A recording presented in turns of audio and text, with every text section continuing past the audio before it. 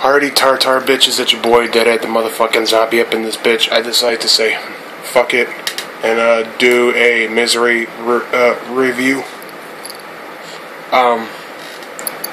There's a couple projects he had up on his old website, which was, I think, Myzery2012.com at the time. And he had 2 albums up for free download on the merch page, I think. One of them was called Love Hate, which was an unreleased project, and the other one was the, I'm gonna chop this up, but Puerto Rican Day Parade album or something like that. This is one of those albums I'm reviewing, the Love Hate project. It's only 9 tracks long, and I've been bumping the shit out of it all goddamn day. I gave it at least a good 3-4 listens to it while I was out doing yard work. So I said, fuck it. It's a good fucking project. 9 tracks. Speaking of tracks, let's dive into those real quick. We got the Miz intro, Witching Hour, the remix. 9mm featuring Mars, former Dark Lotus Mars. My Life, Got Those, What, Love to Love You, It Is What It Is, and You Got It. The first thing I gotta say is the Witching Hour remix. Holy fuck, is it dope.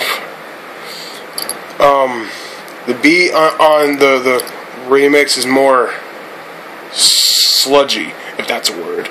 It's more grimy than the original. The original one was more horror hip-hop based, more horrorcore based, because, you know, it had ICP on it and shit.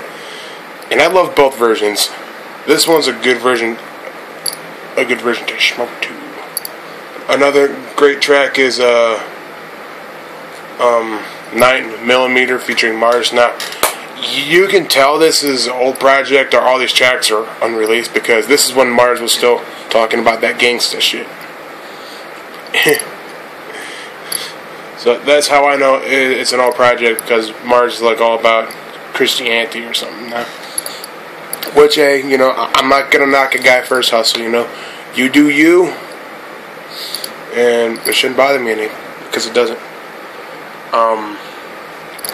Yeah, so, my third favorite track has to be, My Life. My Life, I got those.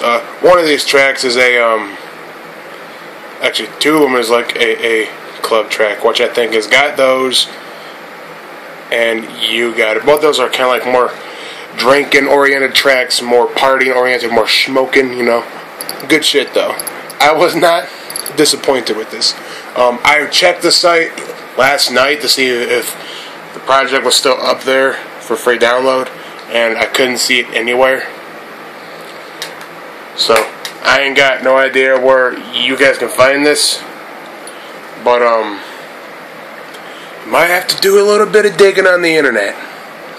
But, you know, if you're a big Myzery fan like I am, you're gonna love this project. Or if